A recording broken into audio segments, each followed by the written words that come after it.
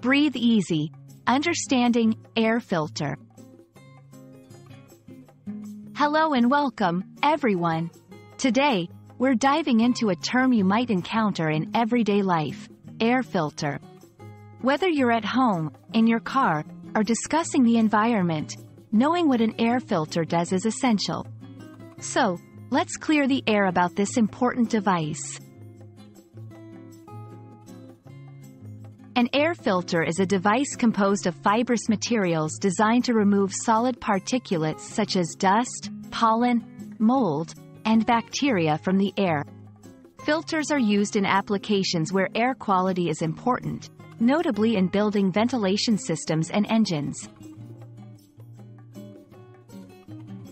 There are several types of air filters, each serving a specific purpose. HEPA filters, high-efficiency particulate air filters, can trap a large number of very small particles that other vacuum filters would simply recirculate back into the air. Carbon filters, these use activated carbon to remove gases and odors from the air. UV filters, use ultraviolet light to kill bacteria and viruses. Air filters are crucial for maintaining indoor air quality and protecting engines. In homes and offices, they improve health by reducing allergens and contaminants.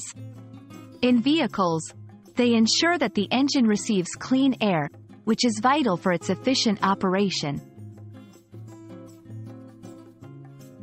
It's important to change air filters regularly. In a home, filters should be replaced every 90 days, while in a car, it's typically every 12,000 to 15,000 miles. Always check the manufacturer's recommendations for your specific filter.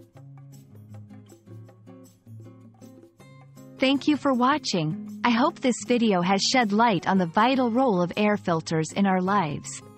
Keep those filters clean, and you'll breathe easier. Stay tuned for more useful insights in our next video.